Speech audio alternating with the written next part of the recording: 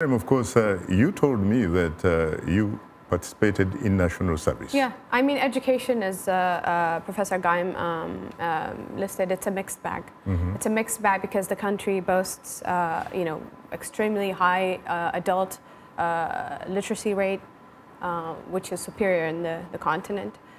They have, the continent, developing countries, other developing countries as well. They have universal and free education. I was one of the beneficiaries of education because I participated in national service as well. And you went up to university in Eritrea?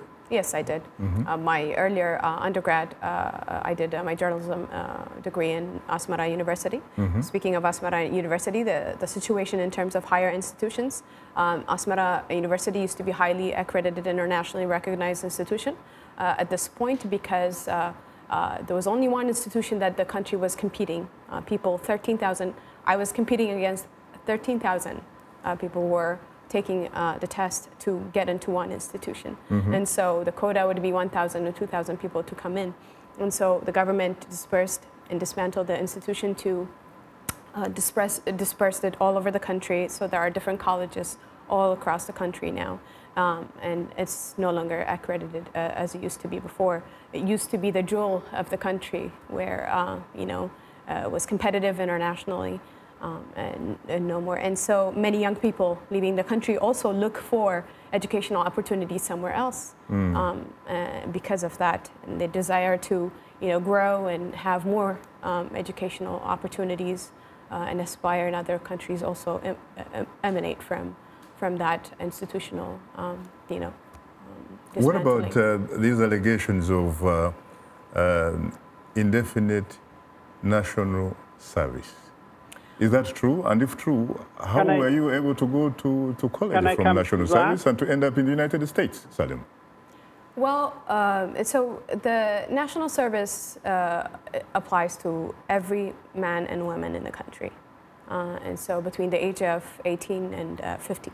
And it's supposed to be for how long? Isn't it 18 months at least? On paper. On paper, but in practice? It's tricky. In practice, I know colleagues and friends that have been in national service for over 10 years. What? Yes. I mean, and the thing is, even when you have opportunity, I was one of the lucky ones because I made it through the quota to join the university after competing with 13,000 people. I went to do my education at the University of Asmara, and then national service continues. So even if you are practicing, let's say you study journalism and you practice as a journalist at the only media out there is the government institution, the state-run TV station or radio or print.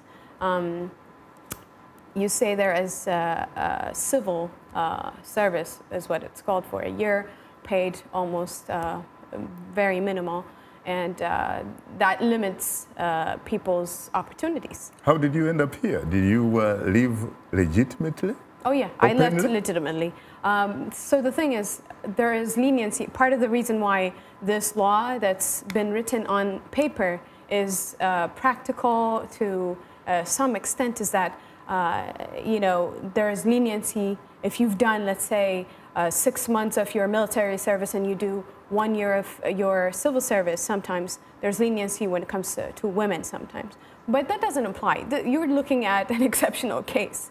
There are friends and colleagues that have been trapped for 10 years. And so I consider myself as one of the lucky ones in terms of, achieving my goals and being at a position where I am, seeking, of course, even educational opportunities in the U.S.